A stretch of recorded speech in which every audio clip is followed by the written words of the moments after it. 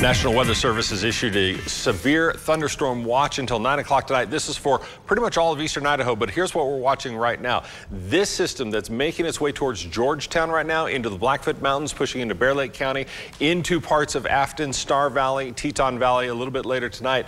We're talking gusts of wind 45, 50 miles per hour, hail falling, so not a good night to be outside tonight. So you might want to seek your shelter. Wind advisory, this starts up tomorrow morning, Thursday, 9 a.m., goes until 9 p.m. All these areas shaded in yellow. So I-15 corridor from Idaho Falls through Pocatello, I-86 corridor making its way to Twin Falls.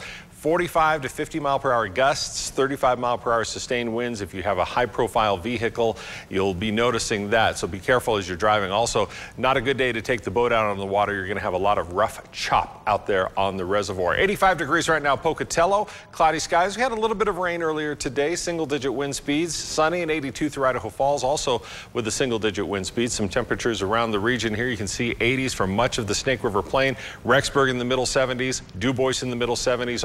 Still in the 80s in through there near the site. And far as wind speeds go, here you can see single digit wind speeds from Idaho Falls, Blackfoot, Pocatello, Fort Hall, Chubbuck, and in through the Power County area. Here's another look at that satellite radar. As you can see, this system, just the tail end of this, another one's right behind it. That could develop a couple more thunderstorms headed our way. But overnight tonight, we're looking at mostly cloudy skies for the Snake River Plain, down into the 50s and 60s for our overnight lows, into the highlands and western Wyoming, mostly cloudy skies, 50s, some 40s in through Yellowstone for those lows. And then for the Central Mountains, some clouds passing through, 50s for Salmon, Chalice, Mackay, 40s for Stanley. As we move into your Thursday, we're looking for partly cloudy skies through the Central Mountains, back up in the 70s, so a little bit cooler tomorrow. 70s for much of the area. Stanley only in the middle 60s for a high.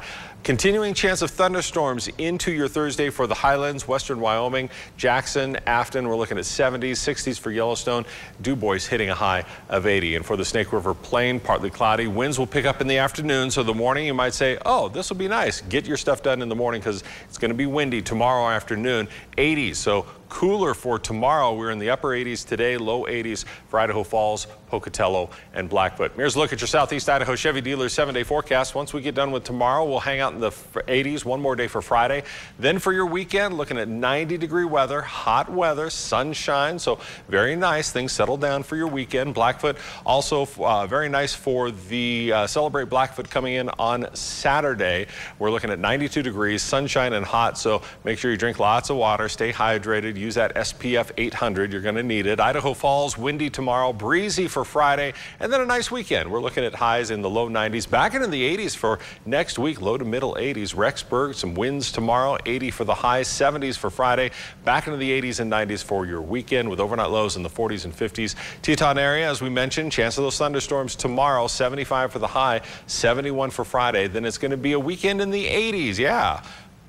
Madonna, looking at all that 80s music, Depeche Mode, there you go. Living in the 80s for the weekend. Central Mountains, chance of some breezy conditions tomorrow, 70s for the high, 80s for Saturday and Sunday. Misty?